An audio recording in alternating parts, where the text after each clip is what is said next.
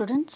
So இன்னைக்கான இந்த வீடியோல நம்ம 8th standard 5th chapter how to construct a trapezium டாபிக்ல ஃபர்ஸ்ட் மாடல் பார்க்க போறோம். அதாவது என்னென்ன மாடல் இருக்குன்றது எல்லாமே நம்ம trapeziumனா என்ன, அதில் எத்தனை மெஷர்ஸ் தேவை, என்னென்ன டைப்ஸ் இருக்குது அப்படின்றது எல்லாமே ப்ரீவியஸ் வீடியோவில் பார்த்துட்டோம். தட் இஸ் 4 டைப்ஸ் இருக்குது ஆக்சுவலி இந்த எக்ஸசைஸில்.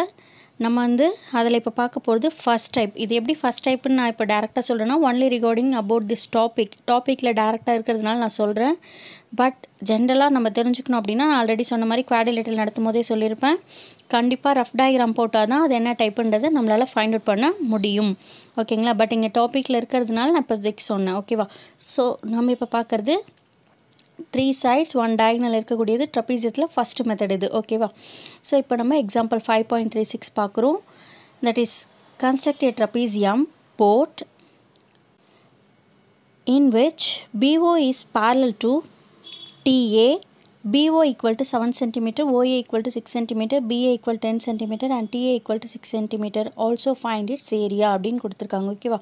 ஸோ இப்போ போட்னு நம்மள ஒரு ட்ரபீசியம் வரைய சொல்லியிருக்காங்க. அதில் எது எது பேரலல் லைனாக இருக்கணும், பேரலல் சைடாக இருக்கணுன்றதை அவங்களே மென்ஷன் பண்ணியிருக்காங்க. எது எது அப்படின்னு பார்த்தீங்கன்னா BOவும்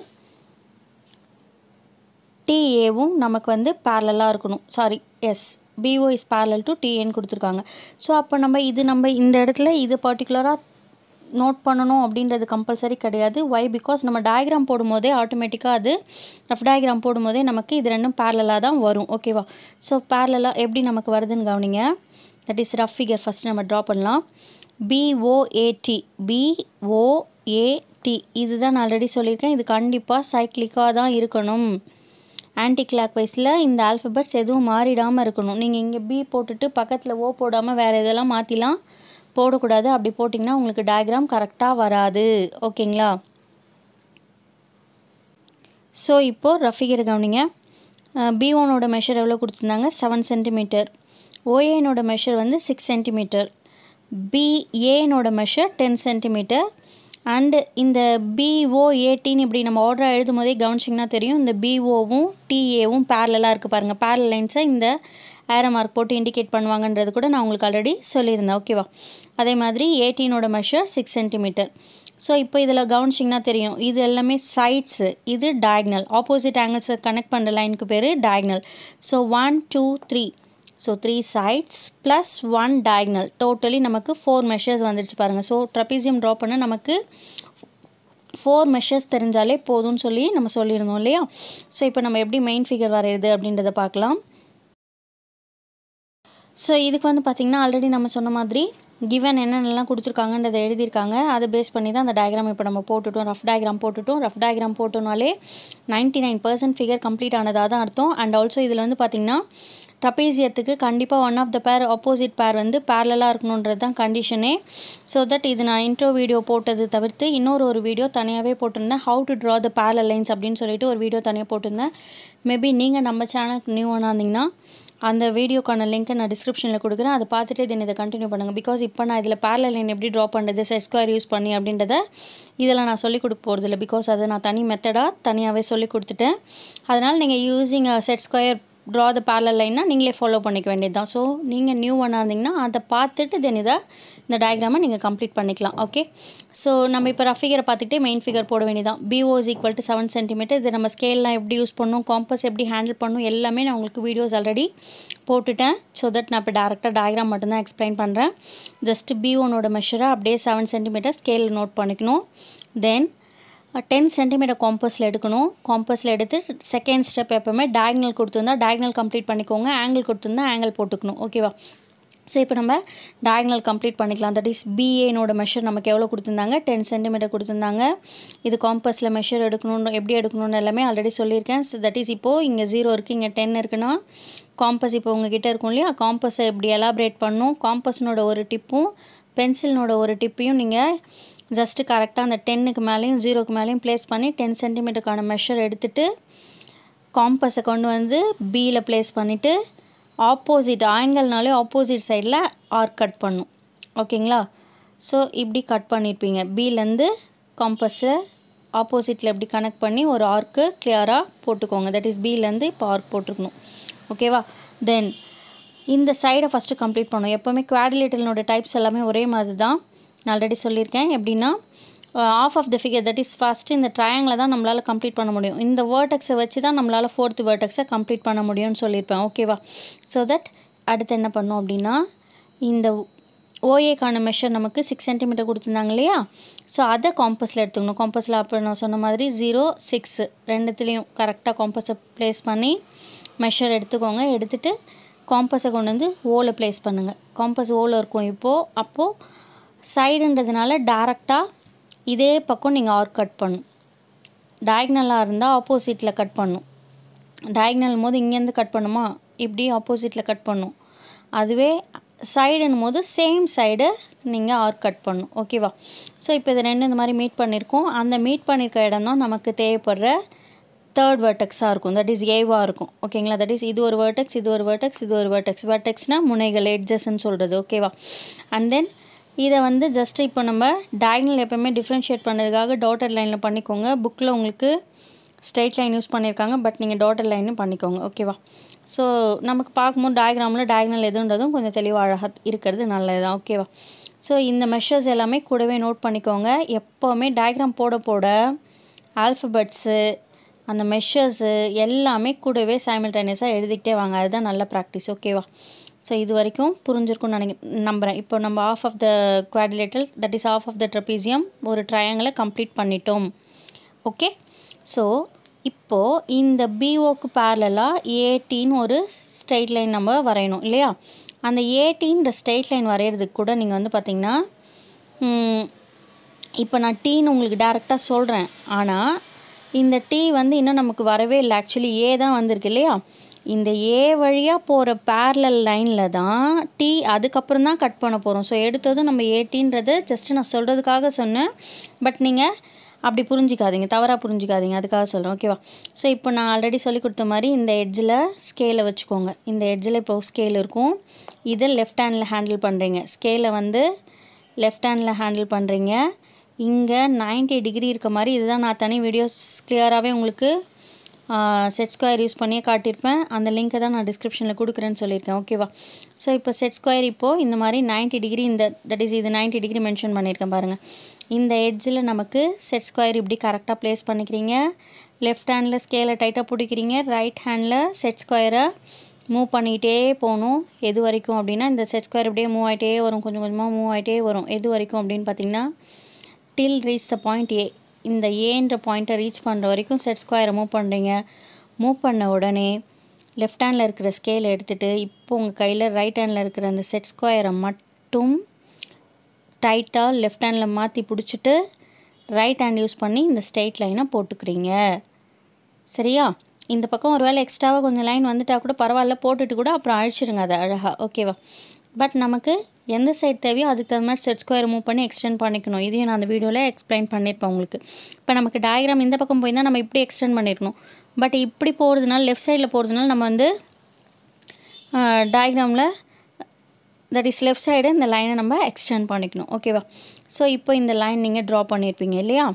இந்த லைன் ட்ரா பண்ணதுக்கப்புறம் இதுக்கப்புறம் ஒர்க் முடிய போது உங்களுக்கே தெரியும் என்ன பண்ணணும் இதுக்கப்புறம் அப்படின்னு பார்த்தீங்கன்னா இந்த 4th வேர்டெக்ஸ்க்கான மெஷரை காம்பஸில் எடுத்துக்கணும். எவ்வளோ கொடுத்துருக்காங்கன்னா 6 சென்டிமீட்டர் இல்லையா? இதெல்லாமே நீங்கள் ரஃப் ஃபிகர் பார்த்து தான் போடணும். இப்போ நான் மெயின் டயக்ராம் வச்சு டேரெக்டாக எக்ஸ்பிளைன் பண்ணிட்டு இருக்கிறதுனால நான் அப்படியே இந்த மெஷர்ஸ் உங்களுக்கு டேரெக்டாக சொல்லிட்டு இருக்கேன். ஓகேவா? ஸோ 6 சென்டிமீட்டர் காம்பஸில் 0, 6 கரெக்டாக ப்ளேஸ் பண்ணி ஆக்சுவலி இதே மெஷர் தான் இதுலேயும் இருக்குது. அப்போ நீங்கள் காம்பஸை ஒரு தடவை வச்சு ஹேண்டில் பண்ணியிருந்தா கூட போதும். ஓகேங்களா? ஸோ அந்த மெஷரை அப்படியே வச்சுட்டு கூட நீங்கள் இதுக்கும் யூஸ் பண்ணிக்கலாம். இப்போ ஏலேருந்து ஒரு ஆர்க் அழகாக இந்த ஸ்ட்ரெயிட் லைன் மேலே ஒரு ஆர்க் கட் பண்ணுறீங்க. அது மீட் பண்ணுற இடம் தான் டி. ஓகேங்களா? ஸோ இப்போ நமக்கு 4th வேர்டெக்ஸும் கிடச்சிருச்சு. இதுக்கப்புறம் ஜஸ்ட்டு இந்த லாஸ்ட் பீட்டியை வெறும்னா ஜாயின் மட்டும்தான் பண்ணிக்கணும். பிகாஸ் இதுக்கு மெஷர் எதுவுமே அவங்க கொடுக்கல, அது நமக்கு தேவையும் இல்லை. ஏன்னா நமக்கு இப்போ 3 sides + 1 போது 4 மெஷர் இருக்குது இல்லையா?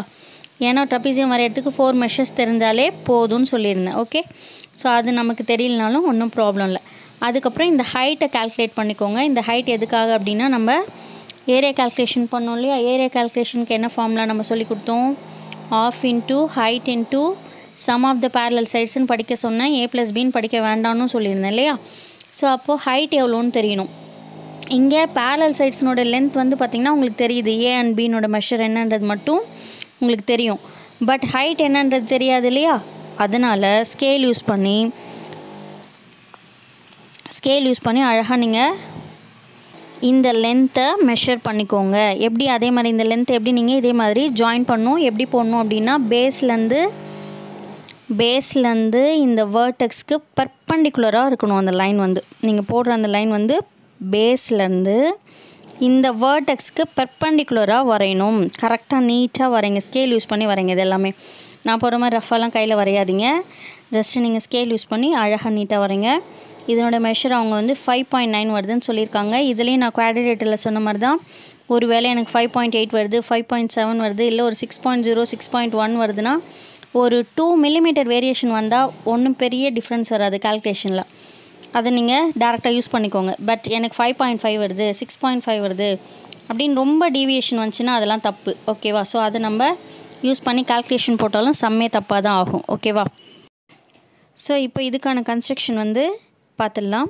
அதாவது ஃபஸ்ட் பாயிண்ட் நம்ம என்ன பண்ணோம், ட்ரா ஏ line segment. First line segment வரைஞ்சோமா, BO அப்படின்னு சொல்லிட்டு நேம் கொடுத்தோம். 7 சென்டிமீட்டருக்கு லைன் செக்மெண்ட் வரைஞ்சோம். ஓகேவா? ஸோ அதுதான் ஃபஸ்ட்டு ஸ்டெப்பு. ஓகே, தென் அடுத்து என்ன பண்ணோம், பிஏ சென்டராக வச்சு 10 சென்டிமீட்டருக்கு ஒரு ஆர்க்கும், ஓவை சென்டராக வச்சு 6 சென்டிமீட்டருக்கு ஒரு ஆர்க்கும் வரைஞ்சேன். நான் ஆல்ரெடி சொன்ன மாதிரி இந்த ரெஸ்பெக்டிவ்லிக்கு மீனிங்லாம் நான் உங்களுக்கு ஆல்ரெடி சொல்லி கொடுத்துட்டேன் ப்ரீவியஸ் கான்செப்ட் எக்ஸசைஸ்லே. ஸோ தட் இப்போ நம்ம இங்கேருந்து 10 சென்டிமீட்டருக்கு வரைகிறோம், ஓலேருந்து 6 சென்டிமீட்டர் வரைகிறோம், ரெண்டும் மீட் பண்ணுற இடம் தான் ஏன்னு சொல்லிட்டு நேம் கொடுக்குறோம் இல்லையா. இது எல்லாமே சேர்த்து ஒரே பாயிண்ட்டாக எழுதிக்கலாம்னு சொல்லியிருந்தேன் ஆல்ரெடி. ஓகே, ஸோ மீனிங்லாம் நான் ஆல்ரெடி சொல்லிட்டேன். ஸோ தட் நான் டேரெக்டாக சொல்லிடுறேன். Okay, so with B and O as centers, draw arcs of radii 10 cm and 6 cm respectively and let them cut at, ரெண்டும் கட் பண்ணுற இடத்துக்கு கடைசியாக எனக்கு கொஞ்சம் லெட்டர்ஸ் கட் ஆகிருக்கு, கட் அட் எங்கன்னு பார்த்தீங்கன்னா A. ஓகே, தென் அதுக்கப்புறம் என்ன பண்ணும், அந்த BAவையும் OAவையும் ஜாயின் பண்ணுமா, அதில் கூட வந்து பார்த்திங்கன்னா இதை டாட்டட் லைனில் கூட ஜாயின் பண்ண சொன்னேன்ல டயக்னலாக. ஸோ தட் அது தேர்ட் பாயிண்ட்டு. தென் அதுக்கப்புறம் என்ன பண்ணும், அந்த ஏன்ற வேர்டெக்ஸ் வழியாக பேரலல் லைன் ட்ரா பண்ணும். இந்த இடம் தான் நீங்கள் கேர்ஃபுல்லாக கவனிக்கணும். நம்ம கட் பண்ணி அதுக்கப்புறம் தான் அந்த டீன்ற ஷேப் கொண்டு வர போகிறோம், டீன்ற பிளேஸை வேர்டெக்ஸை கொண்டு வர போகிறோம்.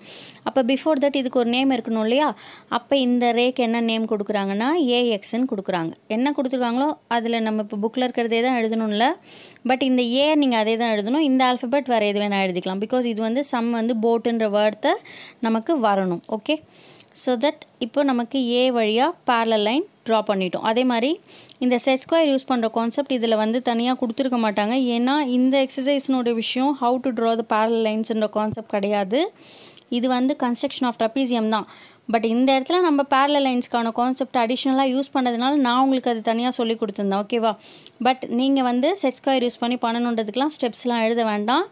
டேரெக்டாக இதே மாதிரி இந்த ஒரு பாயிண்ட்டை ஒழுங்காக எழுதினாலே போதும். Draw AX parallel to BO. AXை parallel எதுக்கு பேரலாக வரைகிறோம்னா BOக்கு பேரலாக வரைகிறோம், அதான் அதுக்கு மீனிங். ஓகே, தென் அடுத்து என்ன பண்ணோம், அந்த ஏவை சென்டராக வச்சு இப்போ AX வரைஞ்சிட்டு ஏவை சென்டராக வச்சு என்ன வரைஞ்சோம், அங்கேருந்து 6 சென்டிமீட்டருக்கு ஆர்க் கட் பண்ணோம். அது மீட் பண்ண இடம் தான் டீன்னு சொல்லியிருந்தோம் இல்லையா. ஸோ அதுதான் அடுத்த பாயிண்ட் சொல்லியிருக்காங்க பாருங்கள். With A as center, draw an arc of radius 6 cm cutting AX at T. இந்த ஏஎக்ஸை இந்த ஆர்க் எங்கே கட் பண்ணுதுன்னா டீயில் கட் பண்ணுதுன்னு சொல்லியிருக்காங்க. ஸோ மீனிங் தெளிவாக புரியும்னு நினைக்கிறேன். தென் BO இங்கே BTயை ஃபைனலாக ஜாயின் பண்ணுறோம். இதுதான் அடுத்த point, join BT. Therefore boat is the required trapezium. நான் ஆல்ரெடி சொன்ன மாதிரி திருப்பி சொல்கிறது உங்ககிட்ட இதுதான். கன்ஸ்ட்ரக்ஷன்லாம் தயவுசெய்து மெமரி பண்ணாதீங்க. அது மாதிரி ஒரு பேட் ஹேபிட் எதுவுமே இல்லை என்னை பொறுத்த வரைக்கும். அதை விட ஒரு ஒஸ்ட்டான பிஹேவியர் மேக்ஸில் முக்கியமாக. ஸோ தட் தயவுசெய்து இதை புரிஞ்சிக்கிட்டு அழகாக இந்த புரிஞ்சிக்கிற விஷயத்த கரெக்டாக எழுதுங்க. நம்ம என்ன போடுறோமோ அதை கரெக்டான கிராமட்டிக்கல் மிஸ்டேக் இல்லாமல் கரெக்டான வார்த்தைங்களோடு எழுத தெரிஞ்சால் போதும். வித் யூஸ் பண்ணாலே காம்பஸ்ன்னு அர்த்தம். இன்னும் நம்ம ஆங்கிள் பேஸ் பண்ணி சம் பார்க்கல. ஆங்கிள் யூஸ் பண்ணால் மேக்ஸிமம் அட்டுன்ற வார்த்தை யூஸ் பண்ணுவாங்க. At A making an angle, at C making an angle அப்படின்ற பாயிண்ட்டு மேக்ஸிமம் அட்டுன்ற வார்த்தையை தான் யூஸ் பண்ணுவோம். ஓகேங்களா? ஸோ தட் நம்ம யூஸ் பண்ண அந்த வார்த்தையை வச்சு அங்கே நம்ம காம்பஸ் யூஸ் பண்ணுறோமா, ஸ்கேல் யூஸ் பண்ணுறோமா. இப்போ ஜாயின் அர்த்தம் ஸ்கேல் யூஸ் பண்ணி தானே ஜாயின் பண்ணுவோம், அந்த மாதிரி. சரிங்களா? ஸோ தட் இதெல்லாம் மெமரி பண்ணாதீங்க தயவுசெய்து. ஓகே, தென் ஏரியா கால்குலேஷன் பார்த்துடலாம். ஏரியா கால்குலேஷன் ரொம்ப ஈஸி. குவாட்ரிலேட்டரில் விட இது ஈஸி தான். ஏன்னா அதில் வந்து அந்த H1 H2 2 கண்டுபிடிக்கணும் இல்லையா, அது மேக்ஸிமம் நிறைய பசங்க தப்பு பண்ணுவாங்க வந்து அந்த மெஷர்ஸை கண்டுபிடிக்கிறதுக்கு. பட் இது வந்து ஈஸியாக இருக்கும். ஏன்னா area of the trapezium boat வந்து ஃபார்முலா என்னென்னா ½ × H × A + B. இதில் A and Bன்றது ஆக்சுவலி பார்த்திங்கன்னா டயக்ராம்லேயே இருக்கும். கொடுத்துருக்க மெஷரில் அந்த பேரலல் சைட்ஸ்னோட மெஷரே இருக்கும். நான் டயக்ராமில் சொன்னேன்னா இல்லையான்னு தெரியல, சொன்ன மாதிரி இல்லை. ஸோ தட் இப்போ சொல்கிறது ஞாபகம் வச்சுக்கோங்க. BO 18 போட்டோம்ல, இதில் பேரலல் லைனோட மெஷர் பேஸ் வந்து நம்ம 7 சென்டிமீட்டருக்கு போட்டோம்.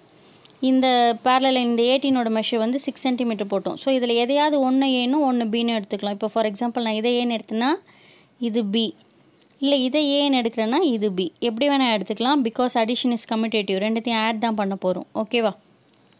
ஸோ இப்போ இந்த 7 and 6 இங்கே யூஸ் பண்ணிக்கிறோம். ஸோ சப்ஸ்டியூட் பண்ணிக்கிறோம். ஸோ 7 + 6 இங்கே வந்துடுச்சு பாருங்கள். அதே மாதிரி ஹைட் நம்ம ஃபைண்ட் அவுட் பண்ணுறது இது மட்டும்தான் இதில். ஸோ அதை கொஞ்சம் கேர்ஃபுல்லாக மைன்யூட்டாக கவனித்து நோட் பண்ணுங்கள். 5.9 வருது. சொன்ன மாதிரி ஒரு 0.2 மில்லிமீட்டர் வேரியேஷன் வந்தால் பெரிய டிவியேஷன் வராது, ஆன்சரில் வரதை கரெக்டாக யூஸ் பண்ணிக்கோங்க. ஓகே, ஸோ 5.9 இங்கே போடுங்க. 5.9 அண்ட் தென் இது 7 + 6 ஆட் பண்ணால் 13 வருங்களா? ஸோ அப்போ 1/2 × 5.9 × 13 வருது. ஸோ இப்போ இந்த 5.9 கூட இதை கேன்சல் பண்ணாலும் பண்ணலாம், இல்லை 13ஓட பண்ணிக்கிறது பெஸ்ட்டு. ஸோ 13ல் பார்த்தீங்கன்னா 6.5வா? தென் 5.9 × 6.5 மல்டிப்ளை பண்ணுங்கள். அழகாக உங்களுக்கு இந்த ஆன்சர் எக்ஸாக்ட்லி கரெக்டாக வரும். That is 38.35 centimetre square. ஓகேங்களா? ஸோ கிளியராக புரிஞ்சிருக்கும்னு நினைக்கிறேன். இஃப் இன்கேஸ் எதாவது டவுட் இருந்தாலும் அதை நம்ம சேனல் கமெண்ட் பண்ணுங்கள். தென் நம்ம சேனலோட வீடியோஸ் உங்களுக்கு கண்டினியூஸாக பார்க்கணும் அப்படின்னா சப்ஸ்கிரைப் பண்ணிக்கோங்க. இந்த வீடியோ உங்களுக்கு பிடிச்சா லைக் பண்ணுங்கள் அண்ட் ஷேர் பண்ணுங்கள். தேங்க்ஸ் ஃபார் வாட்சிங்.